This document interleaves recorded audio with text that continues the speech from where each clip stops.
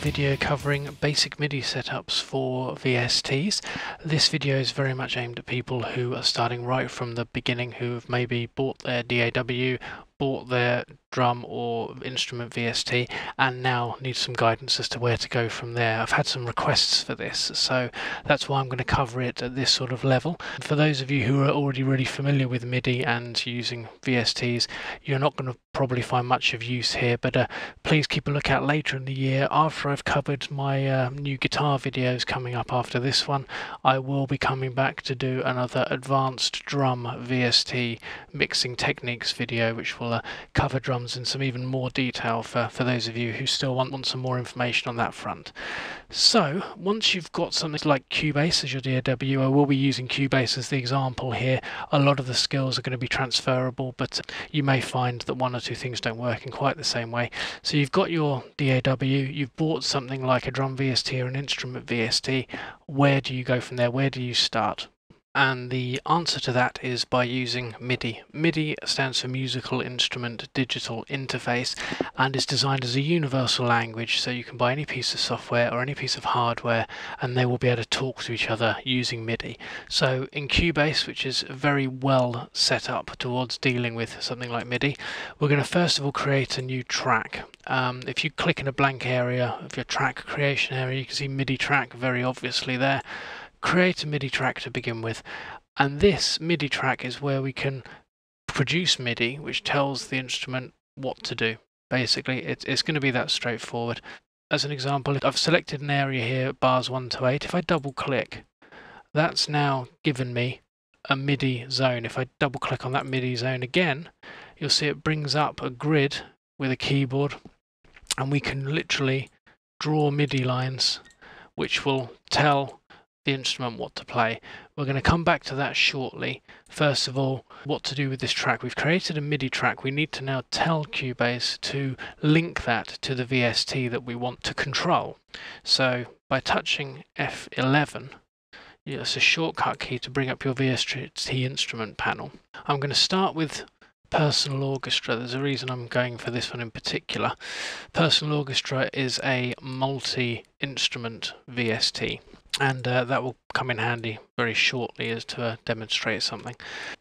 I've now got my MIDI channel, I've got my VST loaded into Cubase. Over on the left here, where you have your track information, you can see we've got all MIDI inputs. This is what you're telling Cubase is controlling the MIDI channel. Now, you don't really need to worry about that unless you're using a keyboard input to record or control it manually. That's probably not going to be the case for you. If you were doing that, you would see an option here to use your keyboard that you'd previously connected. But what we're looking for is the MIDI output, which at the moment defaults to something, rubbish that comes with Microsoft. What we're going to choose is that Personal Orchestra, which I've already loaded. So now I've told Cubase that this MIDI channel is going to control Personal Orchestra. Just below that you can see two more buttons here. There's this little grid is a shortcut button which will bring your VST back up for you. It's really useful to know that. So I can then load my instruments into these different patches here for this particular one. Why I've used Personal Orchestra to demonstrate is you can have up to 8 instruments, and what you may be thinking is when you've got a MIDI channel like this, if we then created a second MIDI track, added that track, created some MIDI, and also set that to Personal Orchestra, how does Cubase know which is MIDI channel 1 and which is MIDI channel 2, and what's it going to control within the instrument? The answer to that is in MIDI channels. Over here, next to the shortcut VST button, you see a number 2 by MIDI channel 2. Cubase has automatically set that to channel 2. There are, as you can see, 16 MIDI channels available to you. That is a universal. If we go back to MIDI channel 1, you'll see Cubase had defaulted that to 1, but I could change that to anything I wanted. Over on my VST instrument, as you get this option for multiple instruments, then in patch 1 here, I can change that to maybe number 1, change the next one to number 2, and so on. I don't need to go any further demonstrating how that would work. And I've now told Cubase and Personal Orchestra which MIDI channel is going to be assigned to which MIDI track and also which MIDI instrument. So I could have a cello here and a violin there. and each channel will record and control each one independently. So once you've established your connections, the next thing to do is work out how you want to control your VST. Now we look at MIDI channel 1 here again, just quickly over on the left where I mentioned before the inputs and the outputs. I think I just better mention where I said you could connect a keyboard if you're using a keyboard, for example.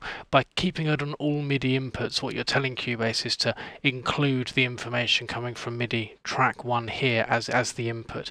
And also on the output, you may notice I've got here MIDI ports 1 and 2 for my EMU DSP sound card. If you've got MIDI ports on your sound card, you can assign the MIDI to run in or out of those as well.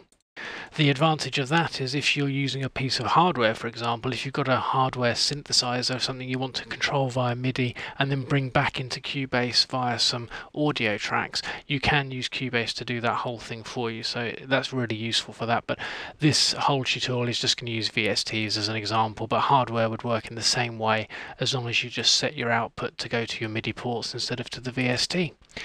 So if I double click on that MIDI track that we've created, as you can see, it's pretty obvious down the left hand side with this keyboard that this grid is a series of notes, and when I push these buttons, you can see down here on the mixer where we've got the MIDI channel 1, you can see that it's sending a MIDI signal through, so we know that's connected properly, and it doesn't take a genius to work out that the notes that I've drawn here are going to be played when we play through it.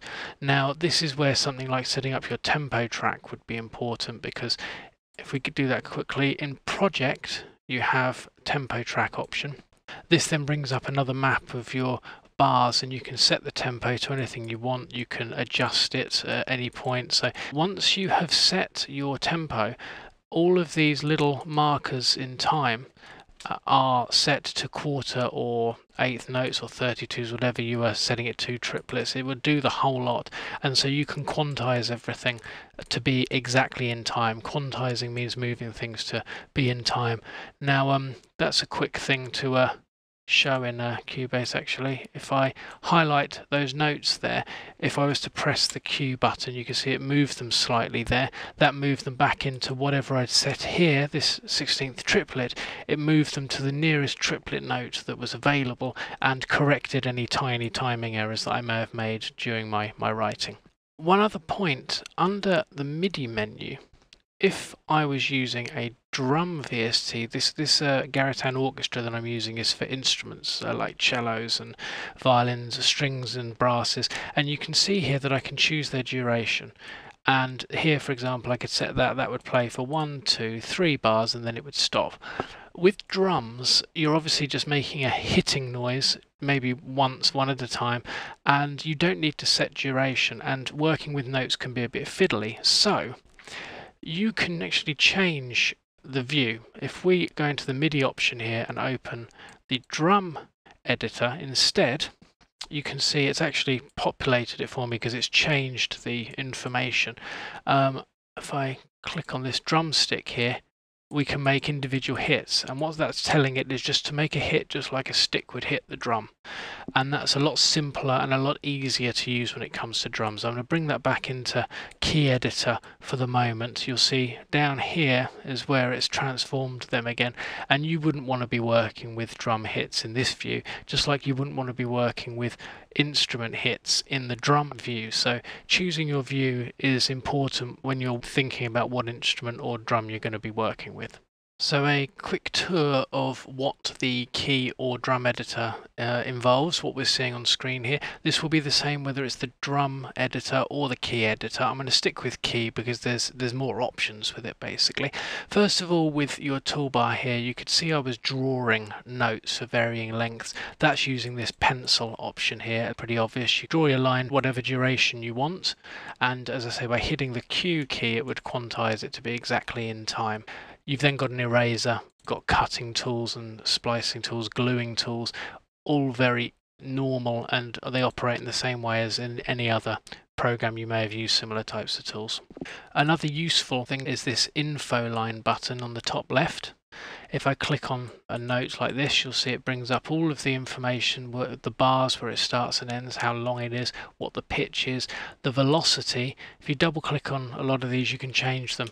MIDI works from 0 velocity to 127. 127 is the highest velocity that you will get. Velocity is basically volume, it's how hard the note's being hit.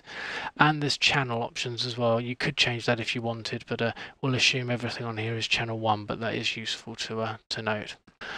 Down the bottom, you can see here, there is a second bar of information. I can expand it to bring it up here, and if whatever note I click on, you'll see will highlight in black on here, and this is some of this information bar, but in more detail. It's set, as you can see here, to velocity, and that's telling me that it's set to 100, and I can edit that, and I can bring these up and down as I wish. And this is a really handy, you see it's color coded as well. The quieter it goes, the more blue, and the louder it goes, the more red. You can use that to set things really quickly and easily, and the graphical view and the graphical drawing is really handy for when you want to edit things like that. Where it comes in really handy as well is where you want to edit something like modulation. If we have something like pitch bend, for example, if I choose that and I use my selection tool, I'll click, well, this note is already selected, and go back to the pencil, I can choose a graph like this. This is basically telling it what I want my modulation wheel to behave like, and that will pitch bend up and down accordingly, and you can go really as extreme as you wanted to. That's a very handy feature to know, and for changing filter sweeps and things like that, it can be really effective, and it's great to be able to automate that. You can basically, any options that are available in your VST will be available here for you. So I've got things that are particular, like breath will be particular to my wind instruments and stuff. So really useful thing to know that. Moving on to things that are specific to drum maps, what I'm going to do quickly is load up now a drum VST. I've got Superior Drummer on this PC, so I'm going to create that here, close this for a minute. You will notice here Superior Drummer has been created. I can, for example, with MIDI 2 here now, instead of that being set to personal orchestra, Superior Drummer now appears, and I'm going to set that so that MIDI track 2 is going to play Superior Drummer. Now, I have mentioned this in another video. I'm going to cover it very quickly now. Something like Superior Drummer, if we bring this up, obviously multiple instruments here. Under the mixer, you could choose where all these microphones go. You can choose to send them all to multi-channel outputs, which sends them to about 16 to 32 different outputs. In Cubase, we've only got the one output set here as default. Very important you know how to change that. If we hit F11, it's called Activate All Outputs, and next to the on and the standby buttons here is this little box with an arrow. If you click on there, there's an Activate All Outputs option. Click that and you'll see down the bottom here they've all been created magically for us, and it's that simple. Any instrument that you get in your VSTs, when it's set to multiple outputs, Cubase will talk to it, find out how many outputs it needs and set them all for you. And in Cubase you can name one, drum one, whatever, you can name these anything you want, so you can really customize them quite nicely. I've set MIDI track 2 here. I'm going to open that up, and that's set to key editor. I'm going to bring that over now to drum editor, and there's a few things I wanted to show you quickly. One question someone asked me was how to create MIDI quickly. Now, a really useful way of doing that, especially if you've got Superior Drummer, they come with grooves, what are called MIDI grooves, that are already set up for you. I'm going to choose one straight for 4 if we go into just an intro fill there. Something like this, you can literally just drag and drop them in. I'm going to get rid of my one for a moment.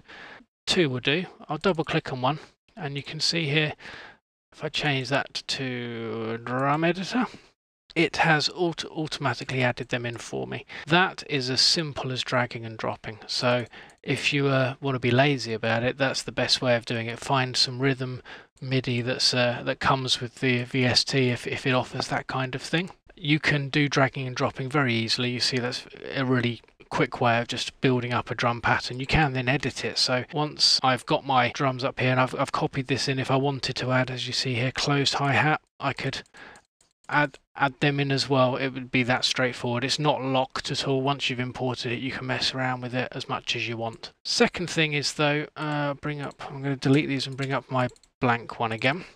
The important thing I wanted to talk about was drum maps. When we've got a drum editor, we can see here down the left hand side you've got bass drum or kick drum, snare drum, hand clap, etc. What these are assigned to particular notes on the MIDI keyboard.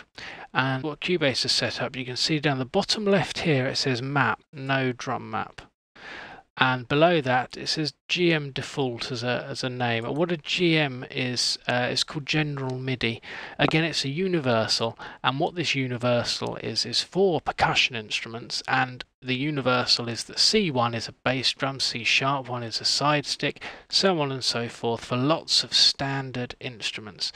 That can be pretty good, and Superior Drummer, with a basic kit that you get with it, will follow this very closely. You can edit this here, so for example, if I wanted my snare next to the kick drum, I could click and hold, and you can see the green line there, drag it up there. And if I knew I was never going to use a hand clap, I could drag that right down out of the way so that it's not in this group of ones that I want to use for my kick snare combo there. Further to that, you may decide you want to do some more editing of the way that works. So in the MIDI menu, we will have something called drum map setup near the bottom here. If we go into there, click on the GM map that is appearing in our drum map list. I may have reprogrammed Superior Drummer, which you'll see I've covered that in another video, that C#1 is a second kick drum. C1, I don't like the name bass drum there, that's not very metal. I'm going to change that to kick drum, but that's going to be my left kick drum, and C#1 would have been my kick drum right, for example. D1 would be my snare, D#1 I may have changed to a snare roll or something like that, and so on and so forth. Obviously very easy then to change that. You can then functions, save that as a particular drum map that we want. We're going to save that on my desktop just as test map, and we're telling it here what we want to use it with down the bottom left, Superior Drummer. When it's loaded, you'll see it appears here as drum map 2. I'm going to have to double click on it and rename that myself to test map in the list. When we close this window, we should find in the key editor, there we go, test map now appears, and you'll see up top here, you'll see it's now set to my customization. Now it's well worth going into your drum VST, finding out exactly what notes you want to use and setting up your drum map so that it's customized for you. And there you have it. That should be all the basics that you need in order to get the most out of your VST instruments. As I said at the beginning, I will be covering drum VST tricks in a bit more detail later in the year. My next video, however, is going to be covering building a really nice heavy guitar tone, which I know is something a lot of people have been asking me for a while now, so that is the one that's coming next. So stay tuned for that. That should be out in the next few weeks.